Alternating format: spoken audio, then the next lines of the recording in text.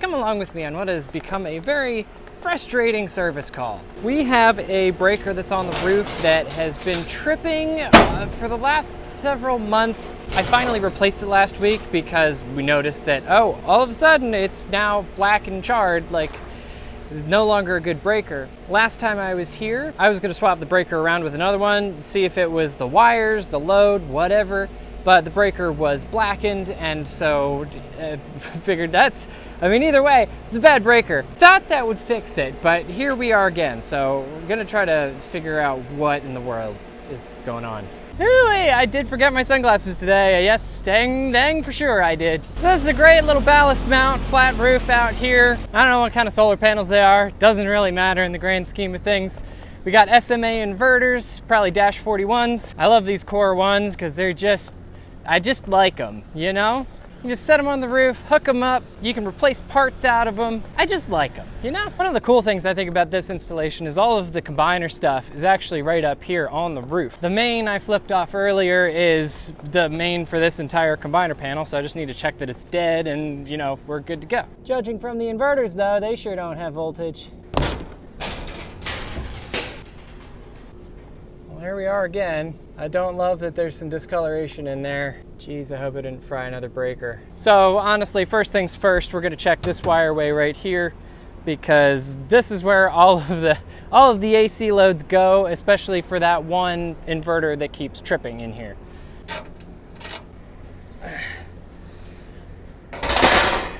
Now, let's see if it, oh, come on, really? That's really not good, dude. So very likely what happened here was one of these two lugs was not well tightened. And when you don't have a tight connection, it's gonna start melting, it's gonna start heating up, and eventually you hit a short. And before all the electricians start coming for me in the comments, this was, I mean, we checked this box beforehand. I've been back to check this thing probably twice. Now, if I had checked it before I replaced the breaker, maybe I would have seen something. I probably would have seen something if I checked this box, but like at that point we'd already checked the box twice, figured it was fine, figured it was just a bad breaker, right? And when I replaced the breaker and turned it on, it didn't trip immediately. Like it stayed on, it was fine. The inverter started producing and then later it tripped again. So at this point, I'm pretty sure if I turned the breaker on, it'd be a dead short. But that wasn't the case previously. And I think we probably have a couple others here that also are not well torqued and need to be torqued again, because this one is getting a lot of discoloration in it. Like this one's fine. You can see the color difference. This one's a lot more clear. This one's got a lot more brown to it.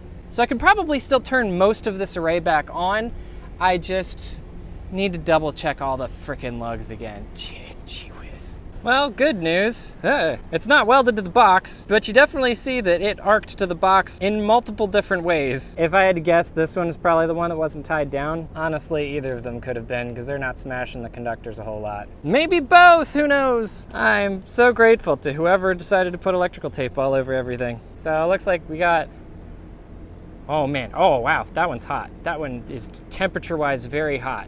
So we've definitely got 1, 2, 3, 4, 5, yeah, 5 lugs to replace over here. I'm gonna need to come around over here and check this wire cabinet too, just to make sure, you know? Oh, well, that's easy. Now I gotta put you back on. But at least those are straight runs all the way to their inverters over there.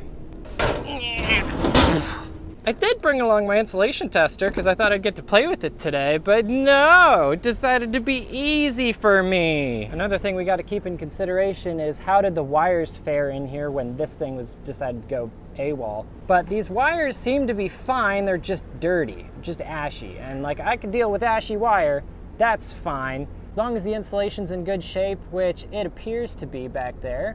We just need to replace some connectors and we're back up to functioning. Oh, that's fun, look at that in there. This one was one that didn't die yet, but you can see the lugs through the plugs. Plug lugs. That's stupid. So what'd I say, 1, 2, and 6. And 3. 1, 2, 3, and 6. So 1, 2's already off. 1, 2, 3, and 6. We'll stuff everything back in there, come back another day and swap all those lugs.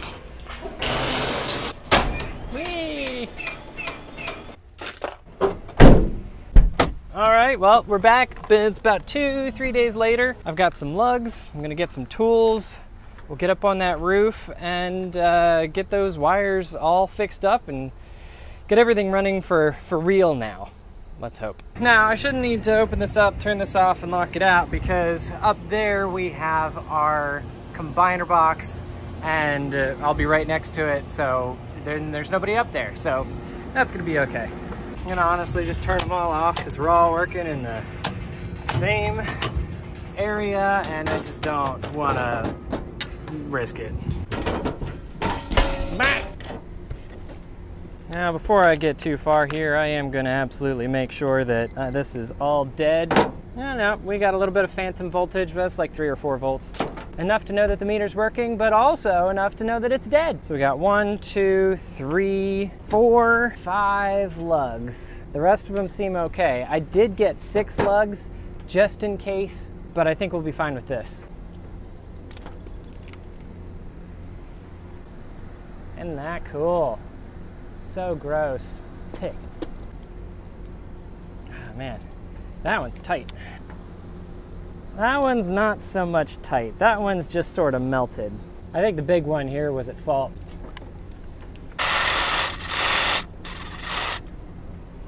Now let's see how much good aluminum we actually have in here.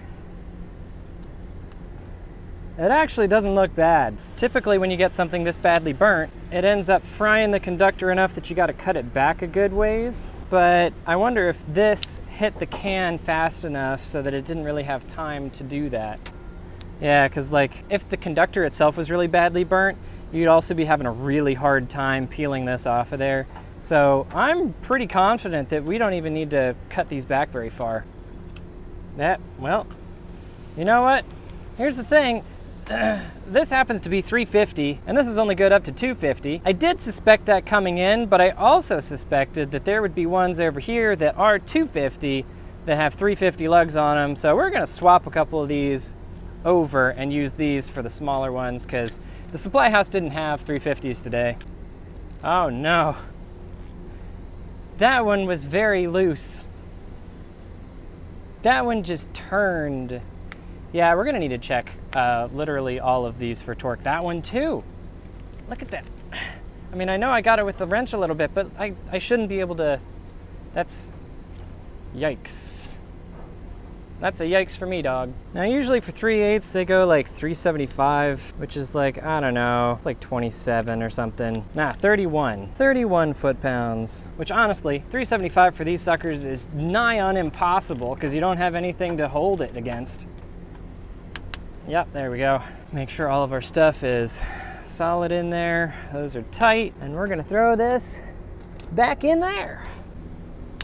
Boom, bam, baby. Before I get too much farther here, I'm gonna check a bunch more of these just to make sure they're literally tightened at all. Okay, if you are an electrician out there and you are by default wrapping your Polaris lugs in electrical tape, don't do that. It makes everything so much more messy, and it doesn't usually even do the job. Either everything's positioned in a way where your plugs are not gonna fall out, or they're gonna fall out anyway because you have them crammed in there so hard that the tape's gonna fall off anyway and they'll pop out. But like these things, they're so far in there, don't wrap them in tape, please. It's obnoxious. Ah, this one's still got so much to do on it. Look at that. Look at how much I'm getting out of that. Look at all of that. No wonder a couple of these burned. And like, that's not just loosening up from over time. Like, you don't usually want to re-torque already made connections because the wire in there has settled just a little bit, and if you keep torquing it like every 3 months, 6 months, eventually you're going to go straight through that wire and you're gonna have a fire anyway. But in this situation, we're only doing it once, so it's fine. Now these are fun. If you look at these, I'm starting to maybe understand why they felt like they had to tape these on. Maybe it's because they didn't frickin' tighten them. Oh, that is, I cannot tell you how easy that was to tighten just right then. Wow. And look at that, once it's torqued, the whole plug actually fits in there. It's not gonna actually come out. That one was a little bit better. Okay, I stand corrected a little bit. This does kinda I could see this slipping out a little bit easier. I'm still not gonna tape it because it should stay in just fine, but certainly they'll stay in much easier than they were before when they weren't tight. You see how easy I'm turning that with my hand? I mean, I guess I can keep repeating this over and over, or I could just cut straight to a time lapse and then we're done. We got everything looking pretty nice now. Made sure everything was tight. Went through and tightened all these existing ones that aren't melted. Didn't run into any surprises, so I still have one left over there, which is nice. And these are all safely tucked away from the top. There's nothing touching the top. There's one kind of touching the bottom. It doesn't really matter. You know, they're insulated for a reason. And a little wood block to keep everything back, as you do. We'll close this up, turn everything back on up there, and then, you know, clean up, and we should be done for the day. Hey fella, I really appreciate you watching. I love showing people the process of troubleshooting and maintaining solar systems, or looking at disasters and seeing what you do about them in this case. I've historically done a lot of this stuff on TikTok, but please feel free to like and subscribe if you enjoyed this video, because I'm planning to do more of this. And with that, Solar Boy says that is done and son.